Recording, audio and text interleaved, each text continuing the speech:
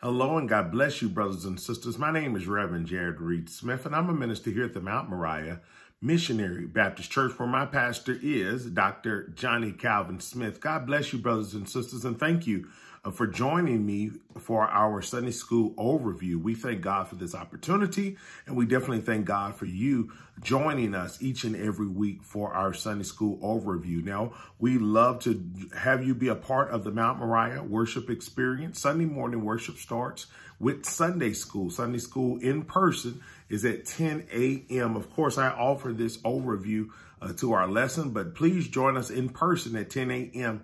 for our Sunday School in-person class. Immediately following, we have morning worship at 11 a.m. Wednesday night at 7 p.m., Finding Time with God. That is our adult Bible series. Our pastor's taking us through the book of 1 Peter. And then you can join us via a live stream on our YouTube page, or you can use the description in this video. There is a Zoom link in the description of this video where you can join us via our Zoom link. But we'd love to have you be a part of that study at 7 p.m. on Wednesday. Of course, we have so much going on at the Mount Moriah Church, and we're excited about what the summer has to offer.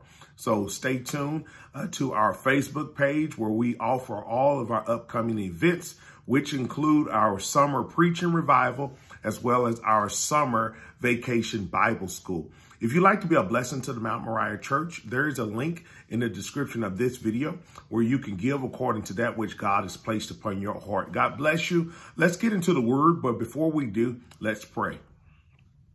Heavenly Father, we do pray and thank you for this opportunity to call on your name. God, you're so good. You're worthy of all our praise. Lord, please bless this word like only you can. It's in Jesus' name I do pray. Amen.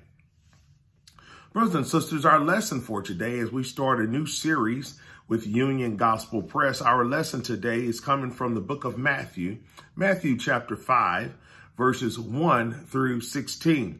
Our lesson topic is Upside Down Kingdom. Upside Down Kingdom. Our golden text is Matthew chapter 5, verse 6. And I want to tell you that this lesson for today comes from that Sermon on the Mount, a very familiar passage to most people. As we get into the word, you'll remember and recall a lot of the scriptures that we're going to read. Those are the blessed are passages, which it starts off. This Sermon on the Mount starts with what we formerly call, especially if you're younger and when you went to Sunday school, the Beatitudes. So this Sermon on the Mount describes the kind of righteousness Jesus expected of his followers. It must exceed the righteousness of the Pharisees, according to Matthew chapter 5, verse 20. For it says, "For I say unto you that except your righteousness shall exceed the righteousness of the scribes and Pharisees, ye shall in no case enter the kingdom of heaven." And when he's talking about that, he's not talking about self-righteousness. He's not talking about thinking that you're above anyone. As a matter of fact, some of the Beatitudes speak against that. He's talking about a yielding, as it were, an understanding in this age of grace. I can give you a passage in just a second. Something just came to my heart. It's talking about not a self-righteousness, but it is what happens when a Christian is allowed, and I'm not in the context of the scripture today, but in this age of grace with the indwelling of the Spirit, what we have as a fruit of the Spirit, how we can live a life that's pleasing to God. So it's not a self-righteousness. Jesus is speaking of what is a product of one that is truly living out a life that has been led for Christ. So it's not a self-righteousness. It's not trying to do things to be better than anyone. It's not trying to work out your salvation. In other words, trying to be perfect, but it is a person that is yielded to the work of Christ, a person that is yielded to the kingdom, a person that is allowing fruits produce in their life that they can be of essence, of effectiveness for the kingdom. And so he's saying that we're not trying to be self-righteous like the Pharisees. He's talking about a life that is yielded to the glory of God. Allow me to give you a brief outline for our consideration. Verses 1 through 6, the individual heart.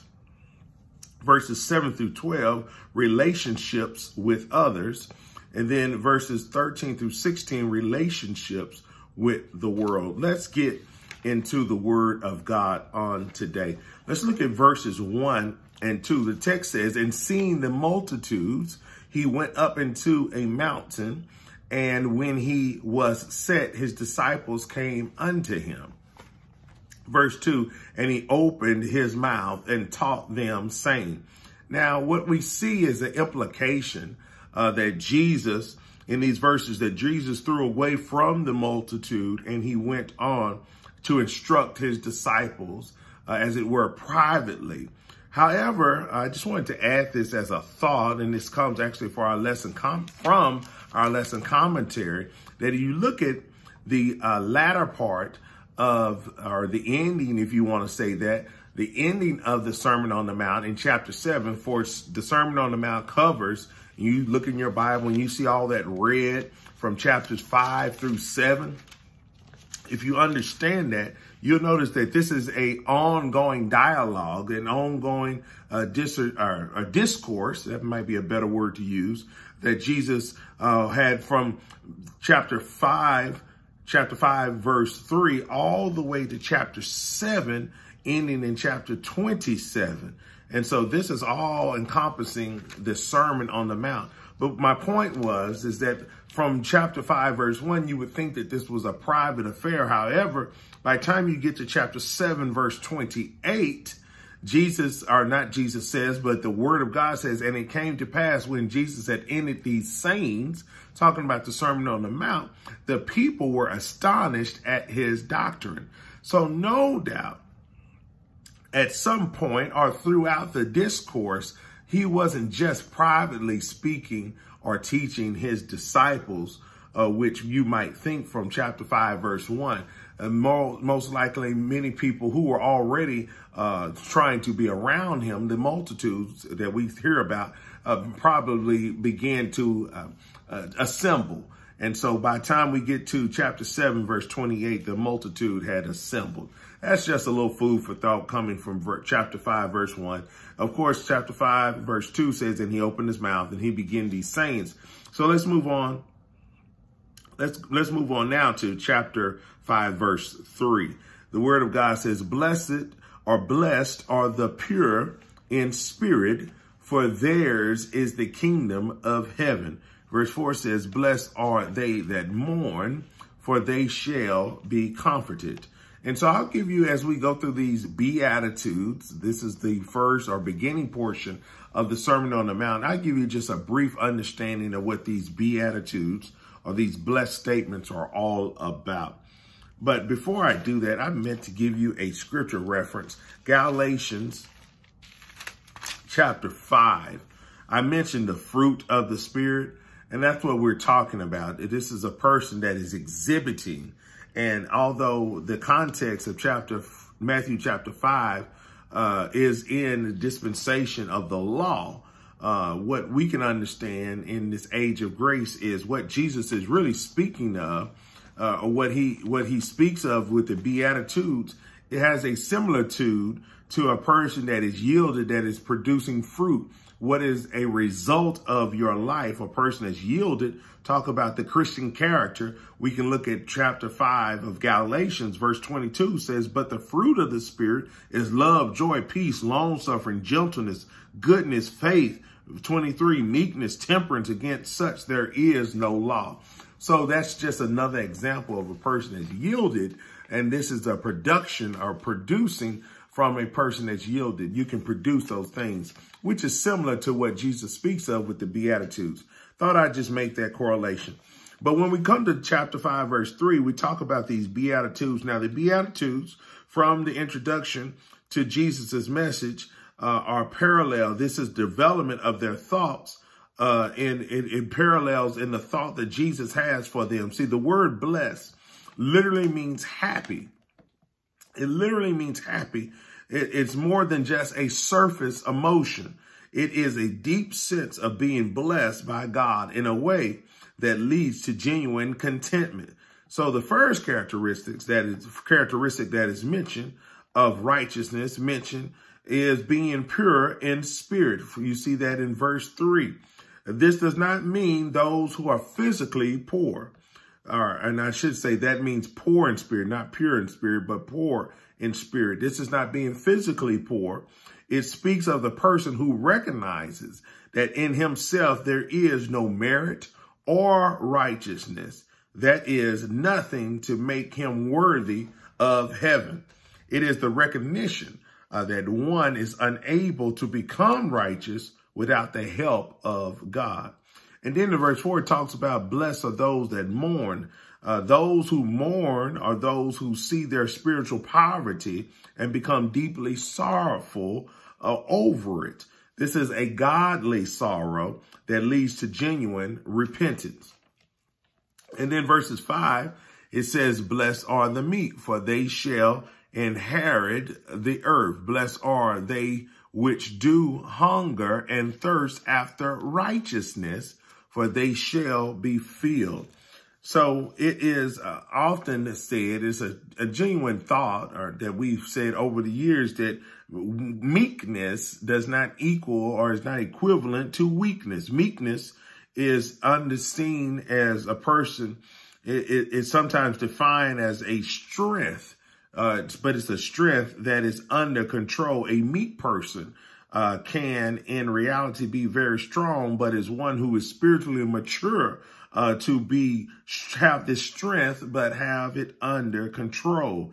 Is a person who uses their strength positively and wisely and not negatively and destructively. This is a meek person. Such a person does, however, submit completely to the will of God. The characteristics of a meek is a person who has an understanding of the will of God. And then you go on to verse 6, where it talks about blessed is the person that hunger, but it says after righteousness. And this is such a person from verse 5. A person that hungers after righteousness would be similar to a person from verse 5 who is meek. This person has an appetite for the things of God. I hunger and thirst after righteousness. I hunger and thirst for his will. It's just like when I was hungry a few hours ago. I hunger and thirst for some food. Well, a hungry and thirsty person longs or yearns for the will of God to be complete in their life. This is an insatiable. That means it is an ongoing, thriving type of righteousness. It's a longing for this type of righteousness. This is a person who is completely satisfied through the word of God and wants more and more. This is a person that is in tune even with worship and praise to our God. Then verse 7 and verse 8, it says, blessed are the merciful, for they shall obtain mercy. Blessed are the pure in spirit, for they shall see God. And of course, we understand that God is a God of mercy. And as a result, if God is a God of mercy, then we should be most grateful that he is. And on our part, we understand that we deserve nothing. And so as a result of his mercy, this blessed person will exhibit mercy as a result of that, and understand that we don't deserve his mercy. Those of us who have experienced God's mercy, meaning we've been cleansed from our sins, we now understand that we should live a pure life. So you'll be merciful to others. The blessed are the merciful, those that understand that we live on the mercy of our Father. But as a result, in understanding our mercy, we will live pure lives. And it says, and the commentator writes here that it's almost climactic, for it says, and those who, for it says, for they shall see God. Now, of course, how do you see God? But it really speaks climatically. This is a understanding that those who do that, they recognize his presence on a daily basis. So some writers would think that for they shall see God means kind of a daily understanding of God's presence spiritually. Some would think that this would, for they shall see God, meaning salvation. I could take it just to be an understanding of either way, just to be honest with you. But in context, it might be more seen as a daily understanding of God's presence in someone's life. I think we can safely say that this is a person who lives a pure life.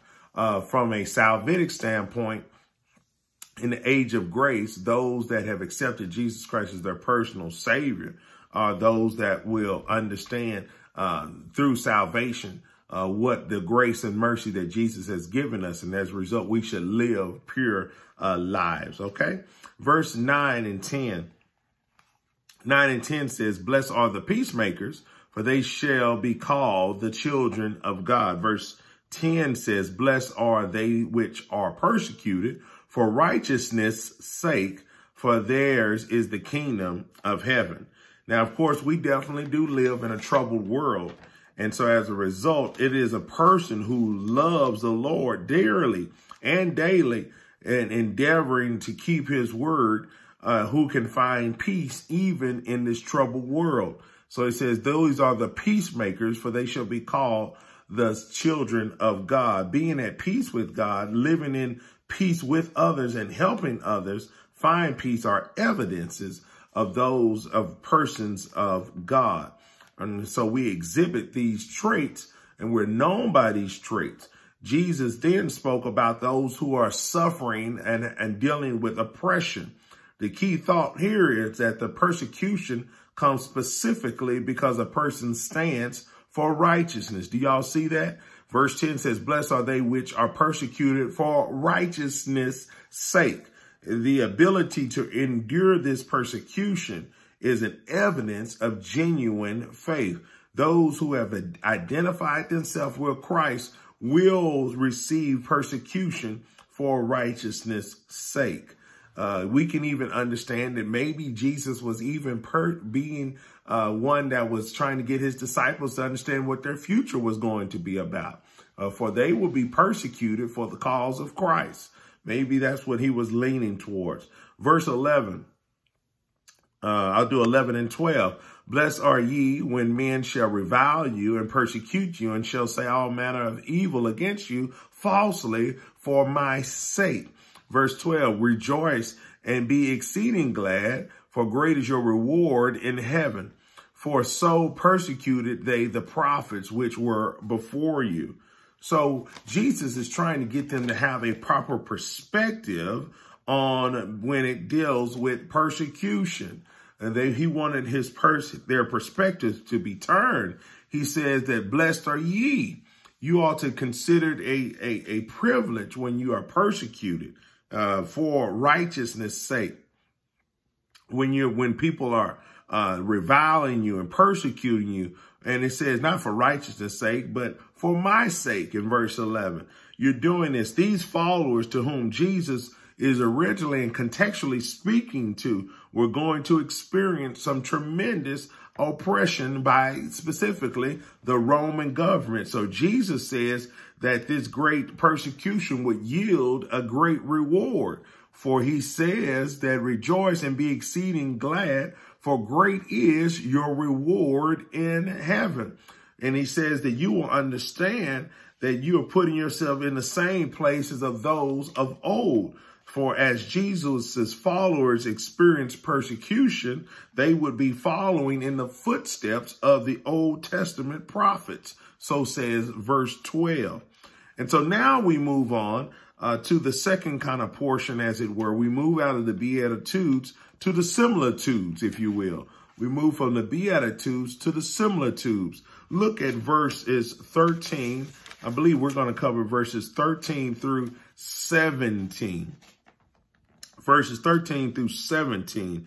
And in these verses, there are going to be three figures, and I'm going to do them very briefly, that are used to illustrate the believer's influences on the world. And then that's going to be three of them. You're going to see Jesus speak on the salt, the light, and the city on the hill. If you don't mind, I'm going to go ahead and read. I believe I'm going to go ahead and read all of these verses together.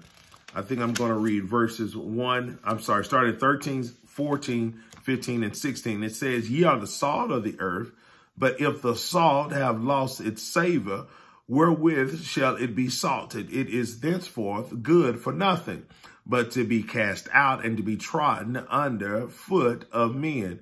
Ye are the light of the world. A city that is set on a hill cannot be hid. Neither do men light a candle and put it under a bushel, but on a candlestick, and it giveth light unto all that are in the house. Then verse 16 says, let your light so shine before men, that they may see your good works and glorify your Father which is in heaven. So Jesus moves to this similitude, talking about what is our spiritual influence as believers. And he uses these figurative things. He uses salt, light, and the city.